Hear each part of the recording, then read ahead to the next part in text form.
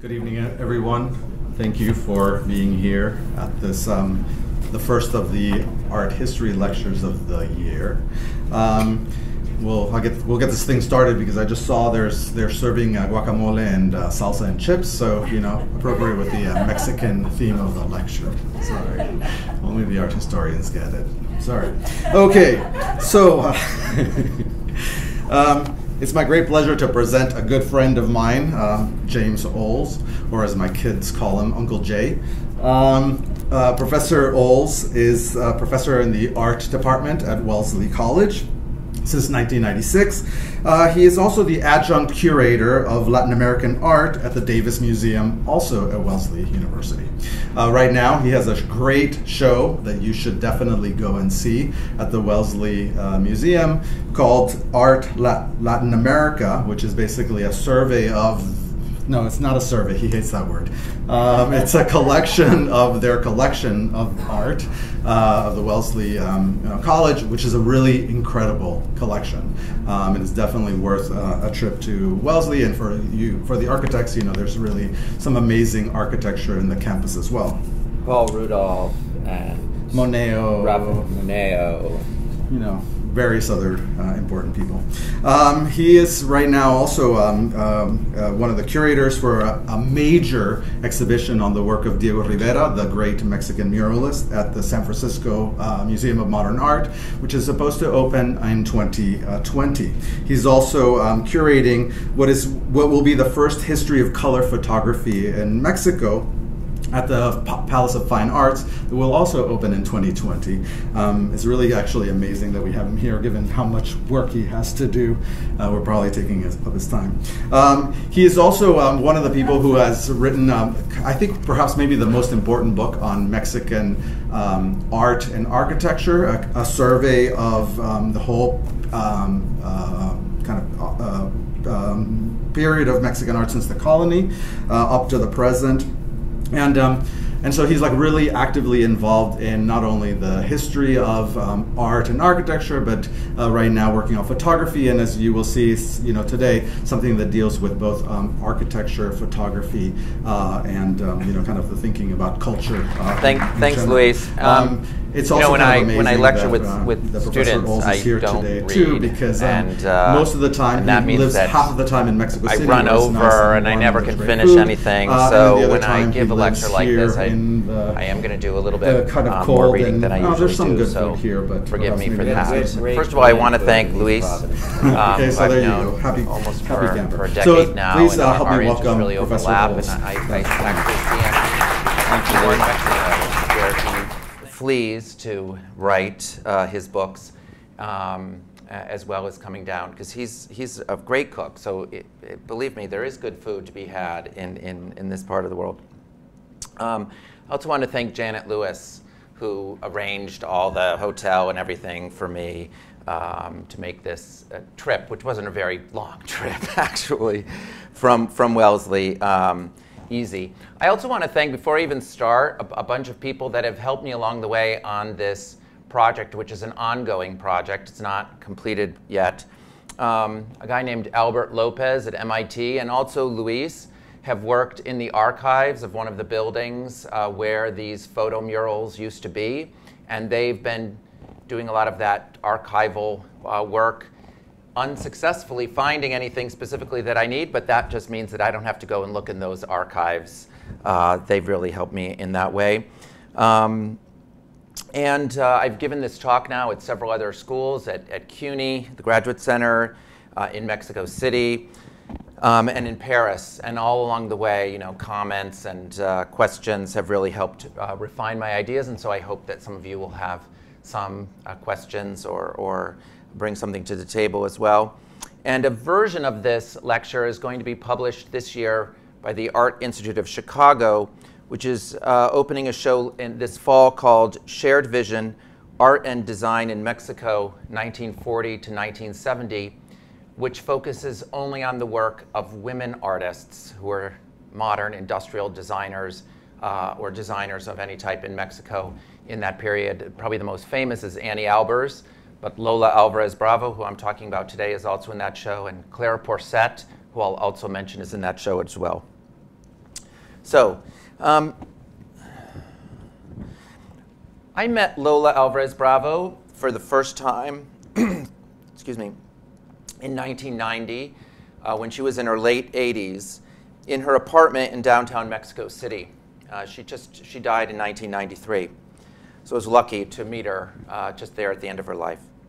But unfortunately, I was much more interested at that time in Mexican painters and muralists of the 1930s than in Lola's own work. And so I was asking her about these other artists, and I never really explored her own work with her. But since then, since her death, I've worked on several shows of her photographs, and these projects have forced me to look more carefully at her own work, at her particular images, and especially doing some old-fashioned connoisseurship, down and dirty work of an art historian, just trying to figure out what the original titles and dates of many of her photographs were. More recently, however, I've been exploring another important but far less well-studied aspect of her work. The 15, at least, photo murals that she created for government offices and corporate clients in Mexico in the 1950s. And as the title of my talk indicates, I think she's really Mexico's forgotten muralist. She, as I'll say later, but I'll just tell you now, I think she was the most important woman muralist in Mexico in the 20th century. There weren't very many women working in murals, and we could talk about that in the Q&A period, why that was the case. But whenever there's a list of women muralists in Mexico, she's never on that list, even though I think she was the most prolific of all. These two portraits of Lola Alvarez Bravo basically frame her active career as a photographer from the 1930s to the 1970s, and might provide us with a bit of background about her. She was born to a rather wealthy family in the town of Lagos de Moreno in the state of Jalisco in 1903, and not in 1907, as she always said. But the comforts that she enjoyed in Mexico's pre-revolutionary era were not to last. A family scandal sent her mother packing, and Lola never revealed what had happened, and maybe she never knew why her mother had left the family or been expelled. Her father then brought her to Mexico City, but died of a heart attack soon thereafter, leaving her to live with a half-brother. As it happened, fortunately, in the building where her half-brother lived, there was a young man that she fell in love with named Manuel Alvarez Bravo.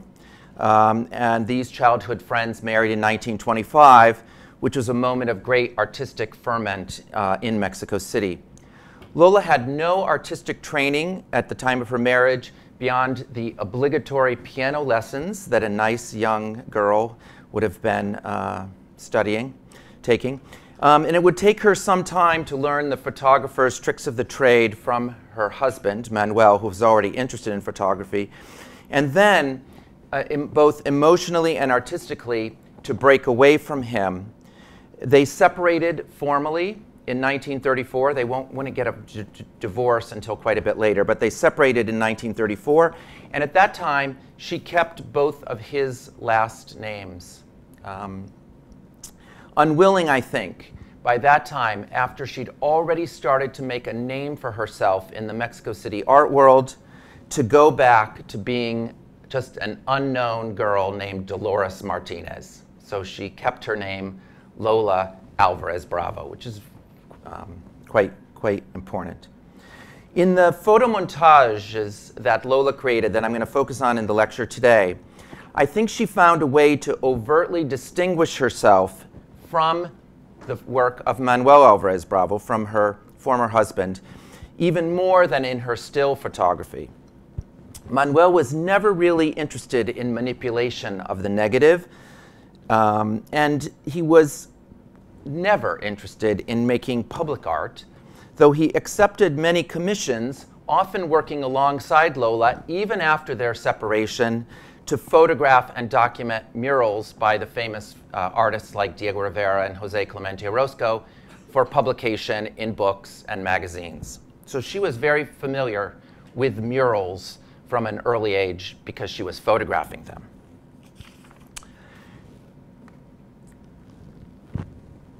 Lola Alvarez Bravo was undoubtedly the most prolific and accomplished woman muralist of her generation, and she was the only Mexican woman who participated in an important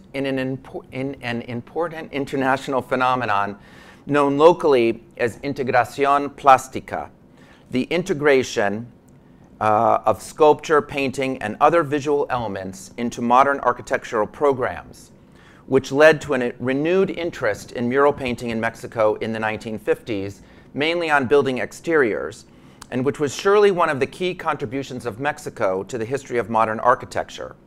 But all of Lola's works are almost entirely forgotten today. Why? Well, the fragility of her medium, basically photographic paper mounted on composition board, or masonite, and the modifications of her sites, not only due to standard building renovations, but also to the massive earthquake that hit Mexico City in 1985, have led, I think, to their total disappearance beyond the original collages, the cutout photographs that she pasted together, sort of on at a scale of about 8.5 by 11 piece of paper. Copy negatives of those collages, and then prints from those copy negatives, which we might call the photomontages, that survived, that she saved in her archive. And only a precious few, in fact, far too few for what I would like to be able to work with, a precious few photographs that document their original installation.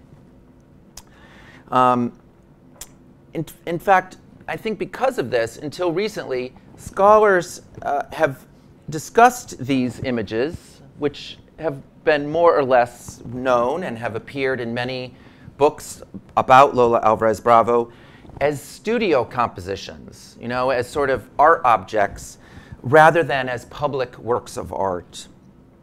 Even more revealing, I think, and leading to this kind of erasure of these works from the history of modern Mexican muralism, is the fact that Lola Alvarez Bravo herself seems to have placed very little importance on this practice at the end of her career.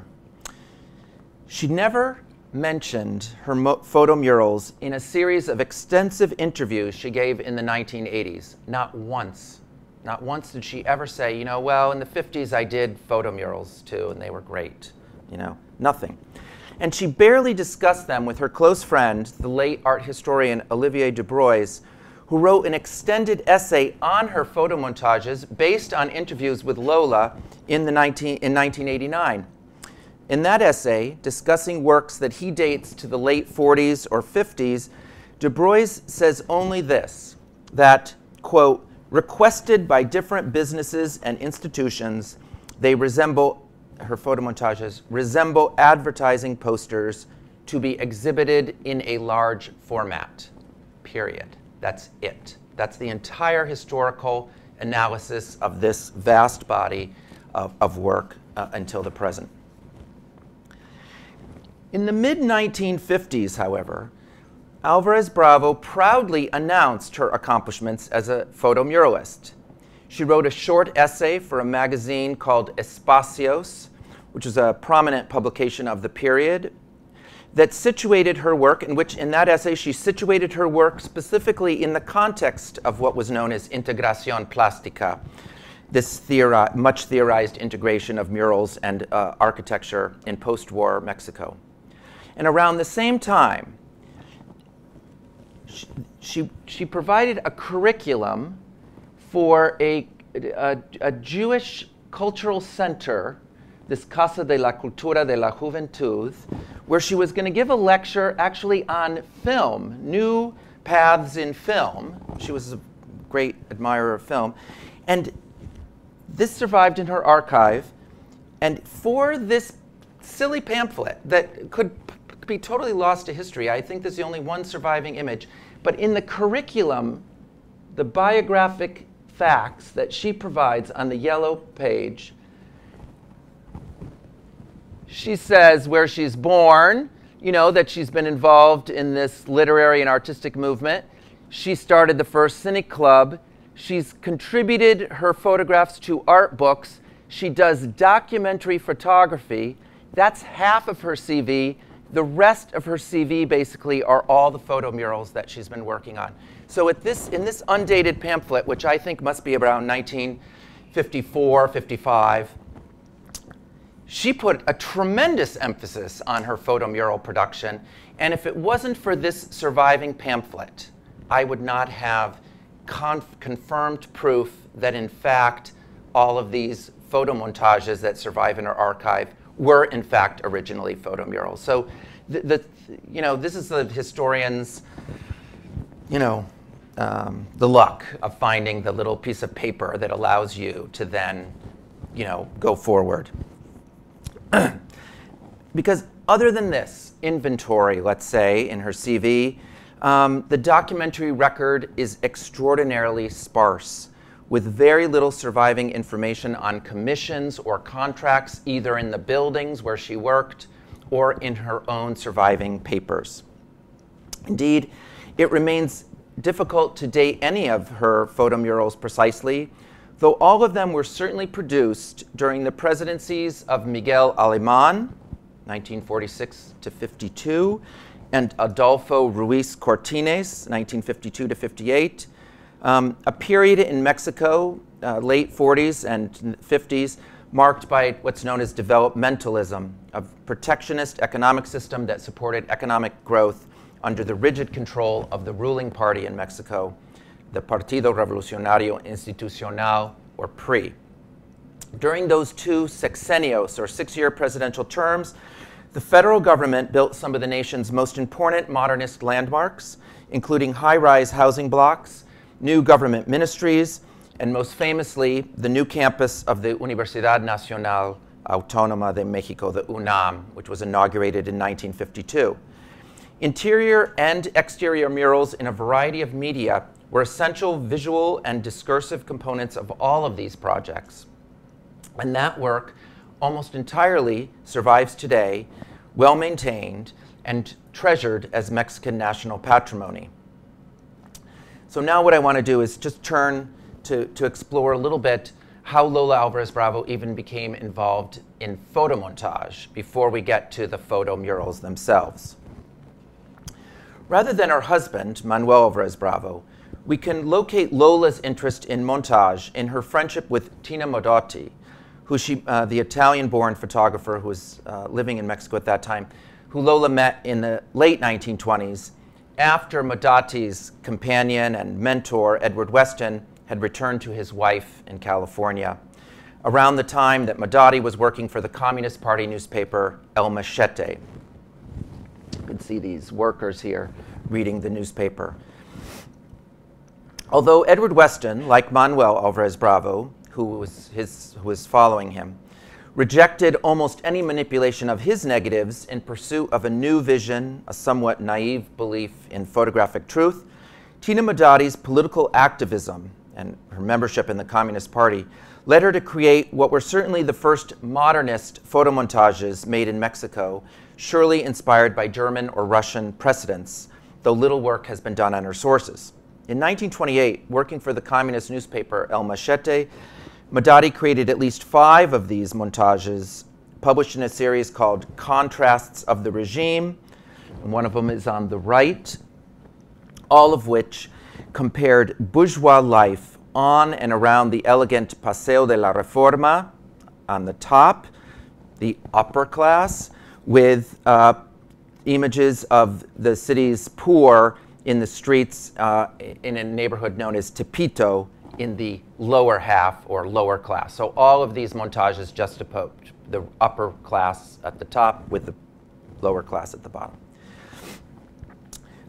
Only one of these has actually been published, and the montage effect is very subtle here. You can see the billboard is one photographic negative, and the man sitting on the sidewalk with the wall behind him is a second photographic negative. But if you do any photography yourself, you know it'd kind of be impossible to have the man in focus, the wall slightly out of focus, and then the billboard, which is really in the background, again in focus. So the focus is kind of the way we understand that it's a photomontage. I have no solid evidence that Lola knew of this particular series in El Machete, but she very well might have turned to it as a precedent in the 30s when she created her first and equally vehement and discursive political photomontages. These two images by Lola were produced in 1935 as revolutionary posters for an exhibition sponsored by an organization known as the League of Revolutionary Artists and Writers that was organized by her friend and roommate, the painter Maria Izquierdo, together with other women who all of them were employed as art teachers at that time in primary schools run by the federal government. In both, the montage, the assemblage of different elements, is far more abrupt and obvious than in Madadi's work, calling attention to itself, though as in Madadi, there's a similar juxtaposition of capital in the upper sector and worker or laborers or the poor in the lower sector of the image. Again, similar work was common in German and Soviet magazines at this time, but in a later interview, Lola told Olivier Dubreuil she never saw or paid attention to such sources, although you never really trust what artists say, particularly later in their lives in interviews, but she was disdaining these European sources anyway. In the 30s, in Mexico, print media, along with radio and film, became more effective strategies for political persuasion and propaganda than murals had been in the 1920s. And photomontage had a boom beginning around 1936. Not surprisingly, Lola's other political photomontages of this later period, of the later 30s, appear in magazines. Some that are more uplifting, like the one on the right from a magazine that was directed to school teachers. You see these kids' heads on a new modern school being built in Mexico City. Or some more critical, like one that appeared on the cover of this magazine of the League of Revolutionary Writers and Artists, front to front, which is a sculpture, a papier-mâché sculpture of a worker smashing smashing fascism, surrounded by this abstract array of buildings and skyscrapers that we'll see is an idea that Lola will return to again. Lola's montages became more visually sophisticated and complex just around the time that the use of political photomontage in Mexico in general was expanding dramatically. And I could go into more about photomontage in general in Mexico, but time requires we get to the photomurals. So I'm going to skim here a little bit. In 1946, one of Lola's most important jobs of that year was to provide the photo documentation for a luxurious bound report commemorating the 6-year presidential term of Manuel Avila Camacho. Indeed, over the 1940s and 50s, Lola dedicated much of her time to these official projects, photographing the president's tours across the country, where he was inaugurating new dams and highways and school buildings, and she would document literacy campaigns and the distribution of textbooks and all these sorts of rather boring subjects, I think, for an artist to be working on. And what's interesting is that it's clear that Lola Alvarez Bravo never considered any of that work her art. She never included any of those photographs in any of her later exhibitions or publications, even though she kept most of the negatives. But some of those images that she took on these tours and, this sort of the work photographs that she was doing officially found their way cropped and spliced into her later photomontages, which, by the way, never include any bits of the pictures she considered her art photographs. So she kept these kind of two practices separate, but the photomontages are closer to the work photographs in some way. The elegant report that she did for the government included 3 photomontages shown here, which show a rather dramatic leap from her work of the 30s. This is 1946. First, they're less radical than her previous works. And instead of emphasizing social programs or the poor, they're more dynamic, complex compositions built from many negatives rather than just 2 or 3. And these works here in this official government report are closer in both theme and style to the photo murals she creates in the 1950s. These post-war images, created during a period of rampant industrialization and urbanization, which was supported by the regime, reveal some of the principal themes of her later work: architecture and industry. The first one is architecture. The second one is more about communication systems, which we'll see she returns to. The third one on the far right is actually about music, which she never does a photo mural related to.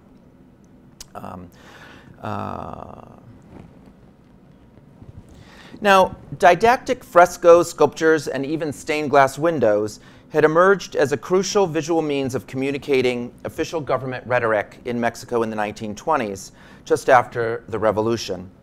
But it remains unclear when and how Álvarez Bravo first conceptualized expanding her photomontages, which she'd been doing for magazines basically, or posters, to mural size scale, although there were many, many precedents for this in Europe and the United States. Following the Russian artist El Lisitsky's early experiments in the late 1920s, photomurals proliferated in Europe in the 30s, first in Europe and the United States, as modern architects embraced the medium as a rational and technologically sophisticated strategy for decoration. In New York, photomurals were featured in a MoMA exhibition of 1933, and soon thereafter were included in the elegant decorations at Rockefeller Center. There's one example on the left. At the Exposition Internationale of 1937 in Paris, financially constrained governments, like those of the Popular Front France and the Spanish Republic, adopted photomurals in their pavilions as a less expensive but yet dramatically modern alternative to the traditional techniques of mosaic, sculpture, and fresco, which were employed, not surprisingly, in the very luxurious and expensive Nazi and Soviet pavilions. Women artists played important roles in several of these early projects. The American photographer Margaret Bourke-White's mural for the RCA offices at Rockefeller Center that you see on the left in the lobby expanded her own photographs, enlarged her own photographs 100 times. This was actually exactly contemporary with Diego Rivera's famous censored mural in the same building. Charlotte Perriand collaborated with Fernand Léger in the French Ministry of Education kiosk at the 1937 exposition in Paris, although Perriand, like Álvarez Bravo and Bourke-White, unlike Álvarez Bravo and Bourke-White, relied on found images rather than her own negatives. Now, the French photographer Giselle Freund, who lived in Mexico from 1950 to 1953, at exactly the moment Álvarez Bravo began her photo murals, had written an important review of the photo murals at the 1937 fair, which Lola never went to see. But I think the concept of the photo mural was actually introduced to Mexico more directly by the Spanish artist Josep Renau, a recent exile from the Spanish Civil War, exile to Mexico from the Spanish Civil War, who had designed photo murals for the Spanish pavilion in Paris, designed by Luis Lacasa and Josep Lluís Sert. And some of you are probably familiar with that building. In 1939-40, Renau collaborated with David Alfaro Siqueiros and others on a well-known mural for the Mexican Electrician Syndicate that involved the use of photomontage and slide projections, although the final work was rendered in brightly colored industrial enamels. Less familiar is an extensive photomural with the utopian title, "The Total Electrification of Mexico Will End the People's Misery," which he designed in 1941 to wrap around 4 walls of the lobby in the same building. And this is part of that project. This photomural was never installed, perhaps because of the union's limited budget, but just as likely for technical reasons. I don't know that at the time it would have been possible to actually produce a photomural of this scale in Mexico, and I'll mention that and tell you that in a minute. That same decade, Renau published a widely read book on that you see there on the right that included a chapter on photomontage and photographic retouching, which was essential to creating these large-scale photomontages. So I think Lola, who knew Renau very well, probably got her inspiration from this work. But it's not only having the idea of making a photomural, you have to be able to technically produce it. Large format photo printing had been first developed around 1933 by the film industry in Hollywood as an inexpensive alternative to painted backdrops. That's where the photomural comes from. It was quickly adopted for use in commercial billboards and then photomurals installed in public buildings.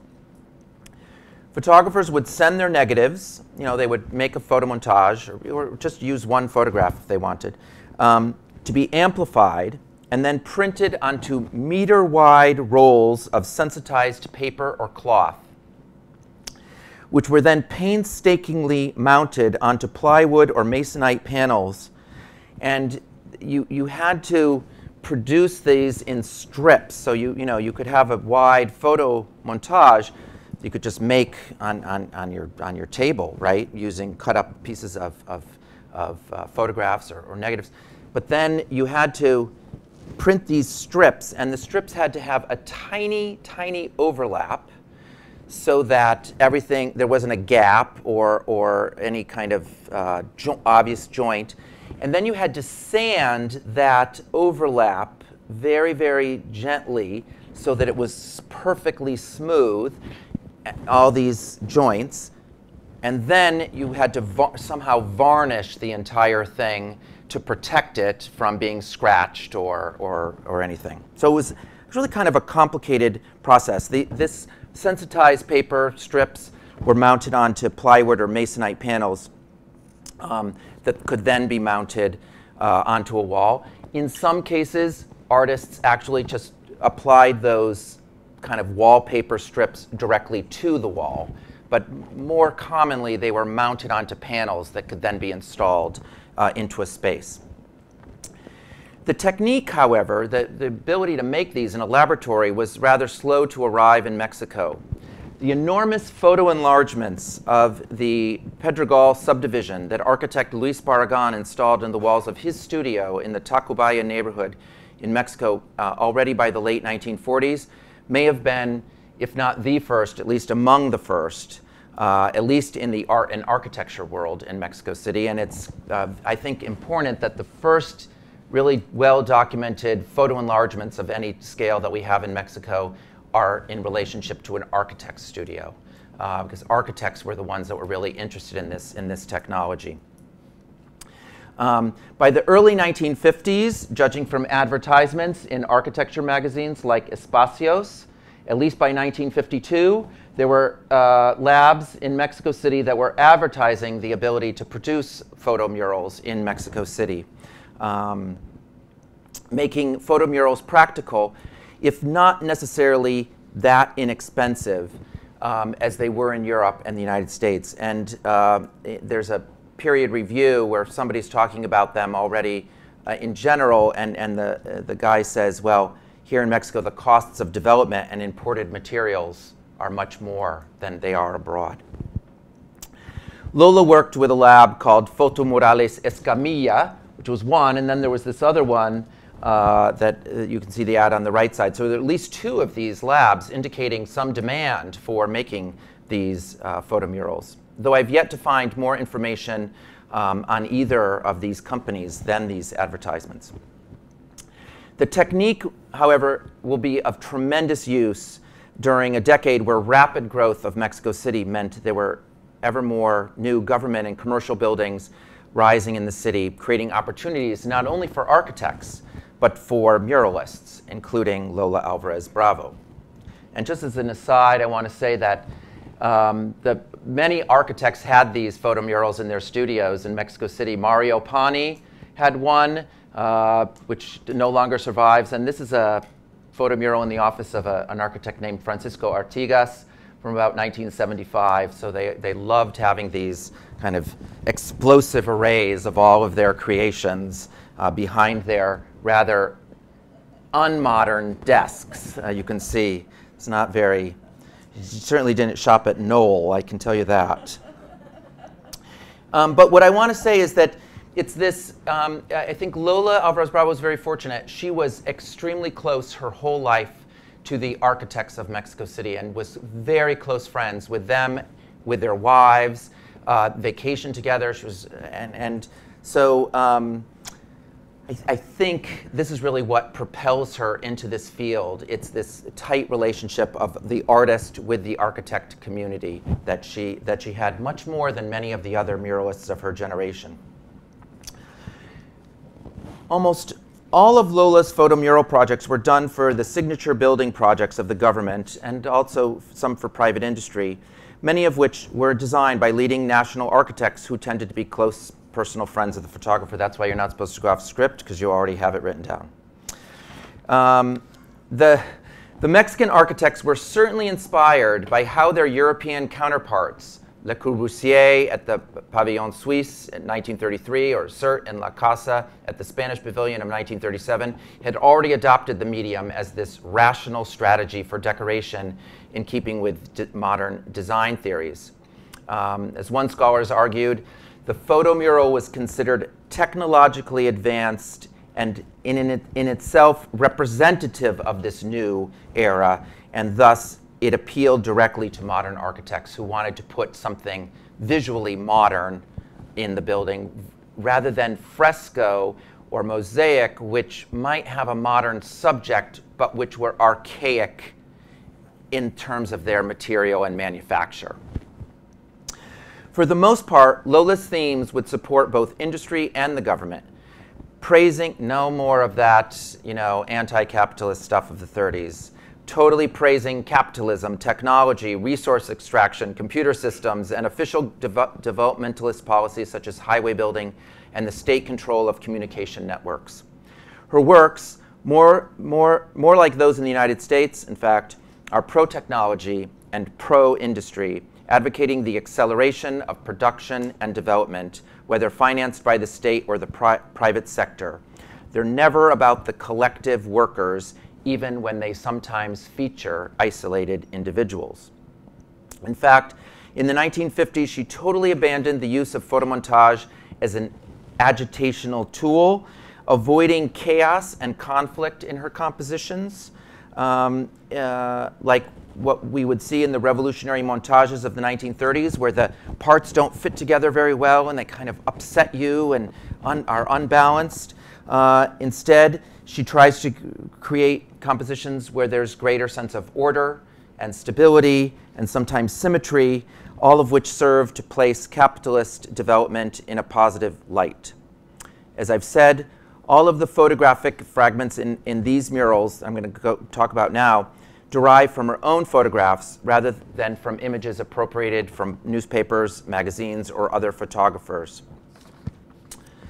So, one last general point that I want to say before I kind of go through an inventory of some of these projects is we really have to interrogate or think about her experience as a woman artist and as a woman muralist. Although the works were produced off-site rather than on public scaffolds, which entailed a more grueling effort and physical presence, Lola's prolific accomplishments in the 50s, the decade when Mexican women finally got the federal vote, it's late, obviously, might serve to counteract or at least complicate claims that women were discriminated against as muralists throughout the post-revolutionary period. As I've written about elsewhere, American women, women from the United States, were actually given several important commissions in Mexico in the 1930s. And several scholars have discussed the fact that Maria Izquierdo, Lola's close friend, was denied the ability to transform this into a mural in the stairway of the Mexico City, mainly the city hall really in Mexico City in the mid-1940s because of the complaints of Diego Rivera and Jose Clemente Orozco. But what I would argue is that it might have been that Maria Izquierdo's composition was seen by those male artists as rather simplistic and uninteresting. And even at first glance, you can see how Lola's work is compositionally and discursively far more complex than that of Maria Izquierdo. What's equally interesting, though, is that while Maria Izquierdo emphasizes a woman here as the sort of embodiment of Mexico's modern development with her blueprint and her equipment and the new building rising up above her, women play a very minor role in Lola's own photomontages of the 1950s, as you're going to see.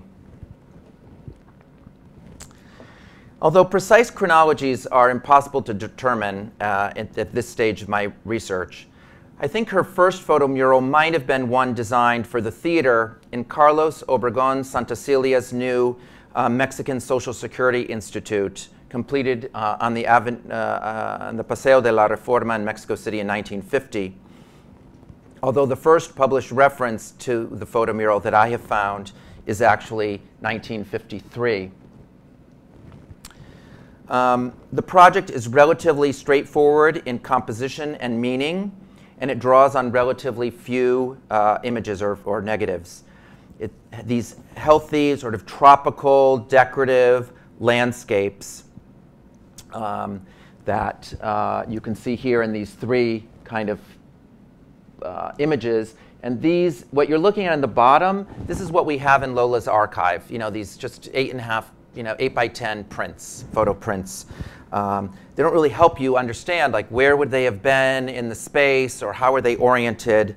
The German scholar Joanna Spanke recently discovered the photograph above showing these three panels installed on the curving stairway in the theater in the building that no longer survives. I mean, the building survives, but the theater no longer, that stairway doesn't have murals anymore.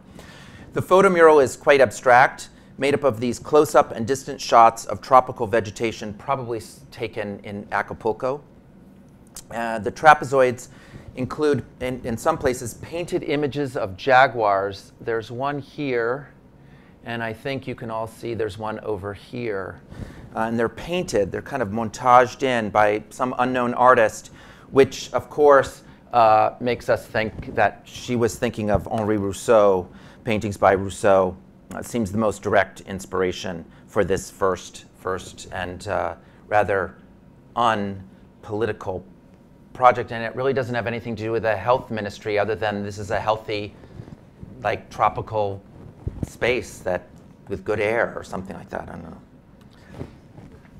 Far more important was the series of photo murals that Lola created for the new headquarters of the Secretaría de Comunicaciones y Obras Públicas, the Ministry of Communications and Public Works, known as the SCOPE, in Mexico City, which opened in 1955. The visionary behind the enormous complex was architect Carlos Lasso, who was also one of the main creative forces behind the new UNAM campus, and who unfortunately died before either of these projects was completed. And this is an aerial view of this vast ministry you can see it really takes up a whole triangular plot of land, enormous plot of land. And here are some close-ups of the main structures. As at the University City, the UNAM, the Scope complex included exterior murals here by Juan O'Gorman and Jose Chavez Morado, who did a series of stone mosaics on the exteriors, and sculptures by Francisco Zuniga and Rodrigo Arenas Betancourt. Far less prominent for passerby on foot or in a car were the 5 photomurals that Lola Alvarez Bravo created for interior spaces in the scope. And in that pamphlet that I showed you earlier, she says she did them for 5 departamentos, or 5 different bureaucratic units. So I now believe, just from that one pamphlet, because these murals don't survive, is that they must have been in 5 different spaces in the building. All of them address different functions of the ministry. Neither Luis nor Albert Lopez, this MIT grad student, have uncovered contracts in their archival work at the scope. And although traces of her murals appear as illustrations in the ministry's annual reports, I've so far been unable to determine their specific location within the complex or exactly what the process of the commission was for these works. 2 of the murals, Opening Roads and Railways, depict the transportation systems funded and administered by that ministry, especially in the right, the National Railways of Mexico, which had been nationalized in 1938. In each, images of roads, tracks, an airport, construction crews are placed into a landscape with strong diagonals leading back to the horizon or to the future. The same worker with a jackhammer, same one, appears in both, the central section of both murals, perhaps somehow to connect them, at least conceptually, although I do think they were associated with different spaces. One obviously in an office that was in the road department, and the other one in the railway department space in the building. The railway image, like all of Lola's photomurals, emphasizes positive industrialized development. There's absolutely no hint here of the crisis that was going to lead to a violent series of strikes by the railway workers in 1958-59, which was one of the first cracks in the post-revolutionary regime, was this railway strike of 58-59. The compositions are far denser than the Social Security project and the stairway, if it in fact precedes them. And I speculate that it's later because the compositions are far more complex. The viewer now is required to work harder to make sense of the fragments than in the earlier project. These images, like Lola's other photomurals and following earlier precedents, express modernity through radical new perspectives and shifts in scale and dramatic shadows. Such murals express the cosmopolitanism and rationalism of her bureaucratic patrons, their faith in technological and scientific progress, and in new forms of social organization that emphasize the machine over man. For although the human figure is present, he or she is generally overwhelmed by the montage rather than surging forth from it. 3 other photomurals for the scope combined further references to external functions. There's a railway bridge, one place, and don't have time to point all these details out. Radio towers, the highway patrol. I can't remember where they are, but they're there somewhere. I can't remember. Anyway. With evidence of the internal bureaucracy. So there's references to sort of the external functions outside of the ministry, but then to the internal functions, computer punch cards, which I think gave rise to the fact that in the literature these are titled computers, but there's no evidence that these were titles that were given to them by Lola Alvarez Bravo. There's computer punch cards, adding machines, filing and printing equipment, and even images of the white-collar technocrats sitting at their modern steel desks. And you can see them, like one guy right here, for example. There's also daycare workers, doctors, machine operators, mailmen, paymasters. And one of these images, the one you see, this light gray one, is only documented. A print of it doesn't exist in Lola's own archive, but it appeared on the cover of one of the Scope annual reports. And Luis found this for me. And as it also shows the model of a brain, you can see there's the brain is all over the place here. There's the plastic brain, I can't, yeah, there's the brain, this anatomical model of a human head, as well as the out-of-scale photographs of hands holding pens or operating dials, are optimistic references to the guiding genius behind all the bureaucratic decisions being made there at the Scope, including the decision to hire Lola Alvarez Bravo as a muralist. Even more self-referential are fragments of the Scope building itself, including the ornamented facade. For example, there it is right there. And you can see the Scope building as well, appearing within the mural itself. The photograph on the cover of the bulletin superimposes a graphic chart that states that the Scope's essential purpose, and thus I think the underlying theme of all the 5 photomurals is, quote, the coordination and improvement of tasks of construction, planning, administration, and operation. At the Scope, Lola Alvarez Bravo's elegies to modern systems of communication, governance, and efficiency contrast with all the references to the past on the exterior of the building, which ground the ministry's functions in Mexico's pre-Columbian and colonial and 19th century religion, history, and also in Catholic religion. Alvarez Bravo worked occasionally for Mexico's booming corporate sector at the time, participating on advertising campaigns sponsored by multinationals Celanese and Olivetti. And she created at least 3 photomurals for corporate offices in Mexico City, including one now lost, no visual reference survives, for the Cementos Anahuac, a leading Mexican company with obvious ties to the construction industry. I mean, if you're doing work for the big new government ministry, they're probably buying cement from that company, so the head of the company finds out you're doing murals and brings you over. I mean, it's a small world to Mexico in the 1950s. In her photomural for a textile company, Hilados del Norte, or Threads of the North, located in the industrial center of Monterrey, a company that was founded in 1947 as part of the post-war boom in that city, the symmetrical composition announces corporate stability with almost no acknowledgement, or barely any acknowledgement, of the working class. At the center, machine parts and disembodied hands holding spools of thread like victory torches, as well as the mountainous landscape in the background, which features the Saddleback Ridge that's a symbol of Monterrey, are presented almost as if in a mirror image. It's not exactly a mirror image, creating that sort of spinal cord for the flanking sections, which emphasize the details of the spinning machines, which were essential to that thread manufacturer.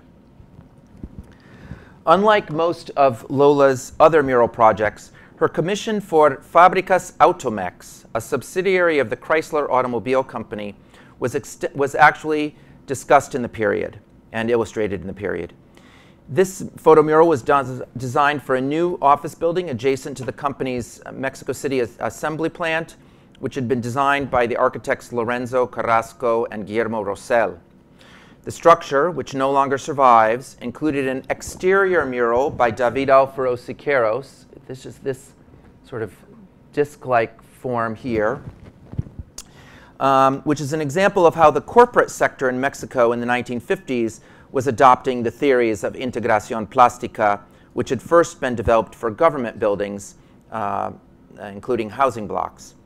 The project was featured in the February issue of Espacios, this architecture magazine, which was directed by architect Guillermo Rosell, whose building was featured in the magazine.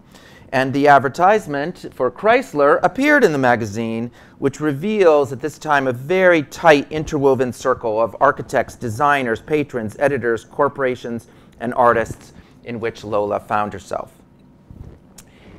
Now here, because it was featured in this article, we have an image from the period of the mural in situ in the main meeting room, the Sala de Juntas, with furniture designed by Clara Porcet, who's a Cuban-born leading industrial designer in Mexico. As well as the architectural project, including the interior design elements, the spread, the article in Espacios, featured Lola's only period or any only statement about photomurals, in which she, in that short, very short essay, she insists for the importance of photography alongside painting and sculpture in projects involving integración plástica. So she explicitly puts herself in with Juan O'Gorman and all these other male artists who were the main proponents, along with architects, of integrating the visual with the architectural. The photomural is structured according to dynamic Baroque vectors that situate scenes of automotive assembly between high rises on the Paseo de la Reforma here on the left, and these with these girders, conveyor belts, and repeated fenders. These are car fenders over here, over on the right.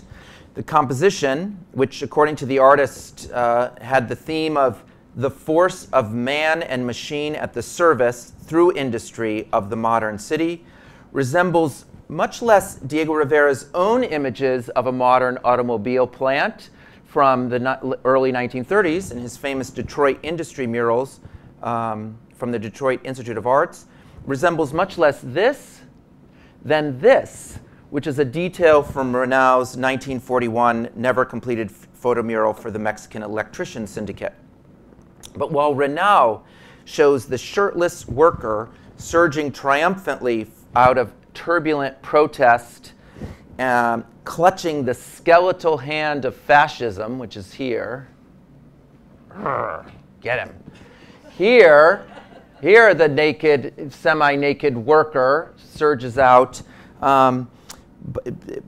but his ballet simply ensures the production of consumer goods. Now, in the pages of Espacios, I found another series of illustrations of photomurals in a corporate office building. This is for a building known, a company called Industrias Eléctricas de México. It was in Tlalnepantla. It was an appliance manufacturer, which was actually one of the early projects of the architect Ricardo Legorreta. But there's no credit in this spread to who the artist is. And this project is not listed in Lola's sort of little biography of her project. So it's unclear, but I believe they're probably very much likely by her. And so I'm going to have to do a little bit more work on that. Lola Alvarez Bravo's links to the most powerful figures of post-war Mexico are further confirmed by her commissions for the Universidad Femenina, a women's university founded in 1943 by Adela Formoso, a leading feminist. She actually is featured in a famous painting by Frida Kahlo, who happened to be married to architect Carlos Obregón Santacília. So you can see how these networks are getting her commissions. She also painted a mural for the Mexico City law offices of O'Dwyer, Bernstein, and Correa, which I would hardly mention, except that O'Dwyer was a former ambassador to Mexico, who was a former Mexico City mayor, and was a close associate of Miguel Alemán, former president of Mexico, and those were in his office, and the law offices were done at least by 1953. And I haven't found images of that law office commission. I want to conclude with a brief mention of just one other project by Lola Alvarez Bravo, which is the only one of these photomurals which is given really a specific title by her in that list that she produces in the pamphlet, Architectural Anarchy in Mexico City. It's also her most widely reproduced photomontage of the 1950s. She returned here to a compositional strategy she had explored in the 1930s on the cover of Frente a Frente, and again in 1946 in the government publication on the president's government administration. And she also, however, in all of these may have been inspired by this photomontage by a guy named Thurman Rotan, which appeared in a MoMA catalog of 1933 that talked about photomurals. And I think Lola, like Manuel, were extremely sophisticated. I don't think she went to MoMA to see the show, but these catalogs, these MoMA catalogs circulated widely. They were printed in big runs, and so she might have been inspired by that. But she certainly can see that she's picking up on this photo montage idea that she had already explored in 1946.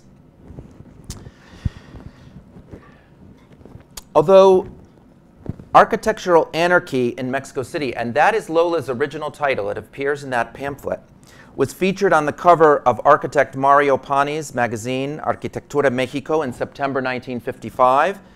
The original title seems to me to indicate a possible critique of all of this skyscraper development that was going up in the post-war period.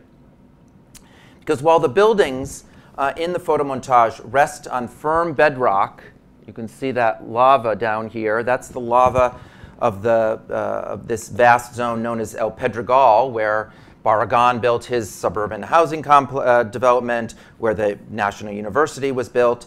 The crisply delineated towers above, among them the National Lottery building, and here, and Mario Pani's own Hotel Plaza here, the Torre Latinoamericana here. These are really some of the iconic, famous buildings in Mexico, alongside other apartment and office blocks. They all seem to be jostling for space, crowding out this poor little equestrian sculpture of Simón Bolívar over here, and totally overwhelming any sense of the human scale. There's some people walking along here, some cars parked along here, dwarfing all of that in the lower level, and not stable, but rather seeming to tilt, which in a city like Mexico City, where we have earthquakes, is something that you never want to see or feel, is a building in any way off center, not perpendicular to the ground.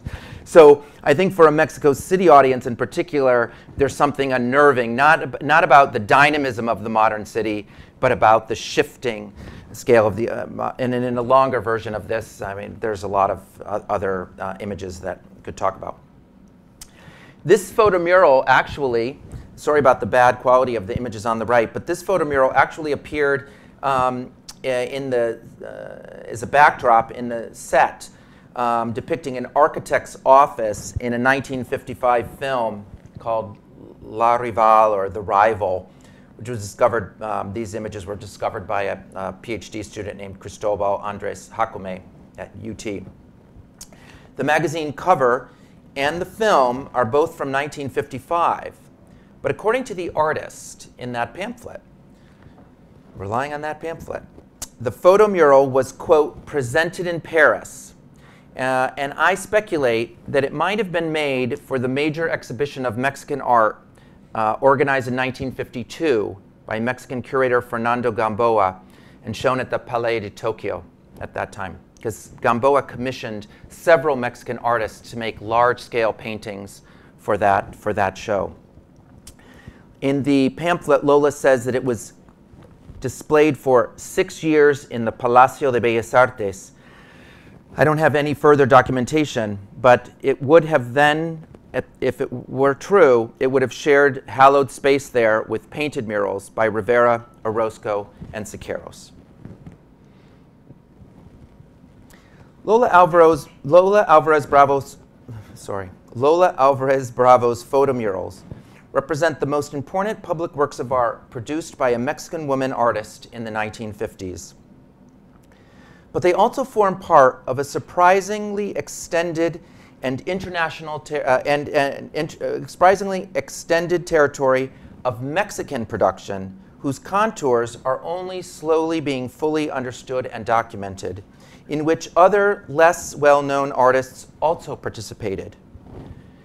Raul Estrada Discua, a Honduras-born photographer long employed at the UNAM's at the university, created photomurals for a construction company on the Reforma Avenue, as well as photomurals for several Mexico City exhibitions. And these two images show photomurals by a woman named Maria Teresa Mendez, who later became a prominent furniture designer, not a modernist furniture designer. It's pretty kind of neo-colonial-ish, if you want to even call it that. But she produced in the 50s photomurals as well, perhaps also under the guidance of Fernando Gamboa. She created at least 3 for the Mexican section at the Milan Triennale, curated by Mexican architect Mauricio Gomez Mayorga in 1957-58, where Clara Porcet presented furniture designs. And this is a design by Clara Porcet here. And for many years, these have been published. There's 2 or 3 images of this exhibition with these big photomurals. And everybody thought it was an exhibition that Clara Porcet had done for Mexico City's Palacio de Bellas Artes. And they were credited to Lola Alvarez Bravo. But recently, scholars have discovered that they were by this woman, Maria Teresa Mendez.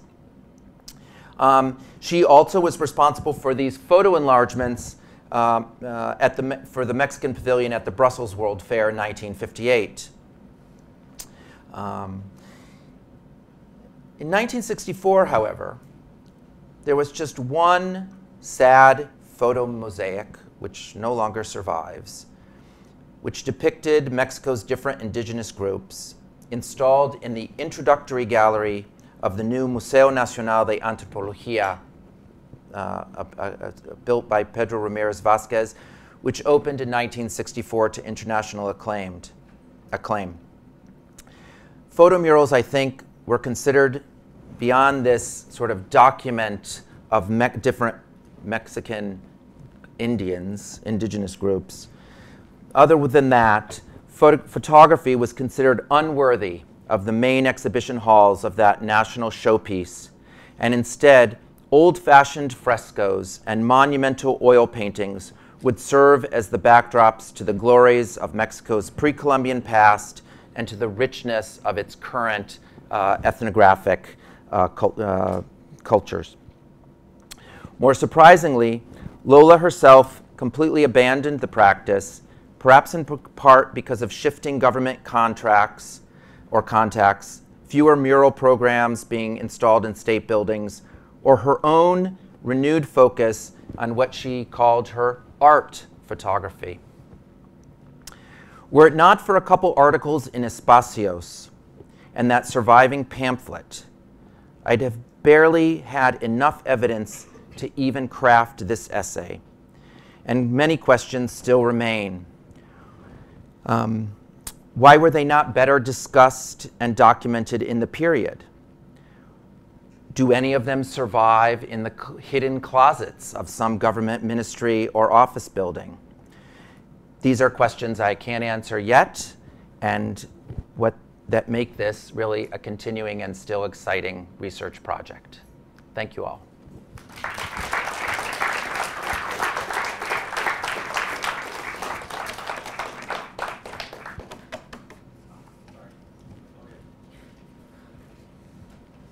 So, I don't know if anybody has a question or wants to go eat dinner. Or, I mean, yeah.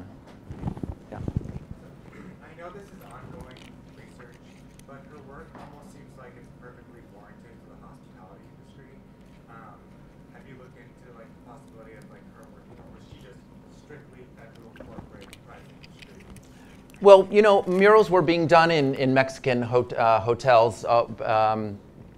I don't know, the first ones probably around 1932. We already start to see them. Diego Rivera does a couple hotel mural projects, one in the 1930s that's very famous, and another in the 40s. I haven't found any evidence of Lola working in the tourist industry, you know, like tourist pamphlets or any of that kind of material, which I'm pretty familiar with and I've studied quite a bit of, or in any hotels. And what I've been able to kind of figure out is that there's a lot of surviving images in our archive, and then there's this list, and there's a couple other things, and I've kind of figured out all of the ones, at least, that there's any historical evidence for her doing. I think if she'd done any in a hotel, she probably would have had a list in that pamphlet, because the pamphlet seems to be pretty complete. So no, I don't have any evidence that she worked for the hotel industry, although I'm sure she wouldn't have disdained it, you know, not in this period. I have no idea how much she was paid for these projects. You know, there's no trace of it.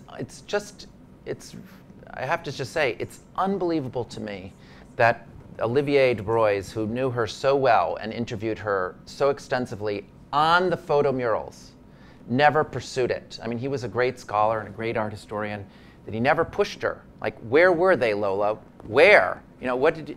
Nothing. So I think I'm not sure, she kind of disdained this practice. Maybe she just didn't see it as art, you know, and that in the later years she really wanted to emphasize her art photography, to position herself like Manuel as sort of a major art figure rather than somebody who had done these pro-government, pro-corporate, not very politically revolutionary images. So, yeah, I was just going to ask about her political convictions. I mean, is there any sense of what those were from this other work that was done? Or are there any letters of documentation of how she sees herself politically? No, she had, you know, this is a woman who had many friends in the, you know, she was friends with everyone in Mexico City. She took almost everybody's portrait. She was intimate friends with people like Rufino Tamayo and his wife, and she knew everybody. You know, in Mexico City, she wasn't writing letters to these people because they were all in Mexico City. There are no personal letters in her archive. And I don't know if this is because she destroyed them, although we did find some love letters from Manuel to her that are very uninteresting, you know. My dear, you know, love bunny, you're so beautiful. You know, for a historian, they're kind of uninteresting. She did save those, though. One thing I have to say is that when Lola was, so we don't have a lot of evidence. What we do know, you know, she was in the LEAR, in this League of Revolutionary Writers and Artists, but everybody joined that around 1934 in Mexico City. I mean, even Tamayo, every single artist, many of whom disdained politics, advocated art for art's sake, what was called in Mexico pure art. They all joined that bandwagon in 34, 35. I mean, the threat of fascism, the fear of the changes taking place in the world were so pressing at that moment that everybody got involved. And then, you know, with all of the shifting politics of the 30s and the Communist Party going this way and that way and the Hitler-Stalin Pact, you know, so many people just drifted away from the party after that initial moment of enthusiasm. I don't have any evidence she ever joined the Mexican Communist Party, for example, at all.